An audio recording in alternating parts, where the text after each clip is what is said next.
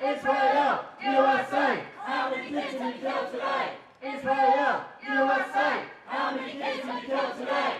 Tonight, we're here to protest the 12th annual Australia-Israeli Cultural Exchange Film Festival. And we're here to protest this film festival because, as one figure representing the Israeli Foreign Ministry once said, Israel is attempting to provide a prettier face to its regime of occupation and cruelty against the Palestinians. We are continuing to protest the Israeli violation of human rights.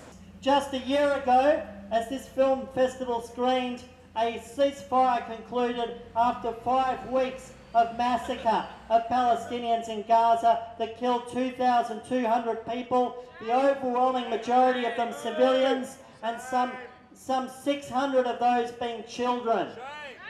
Shame! A very personal story here. My brother Anas, who's 10 years old, has so far experienced 3 massacres: 2008, 2009, 2012, 2014.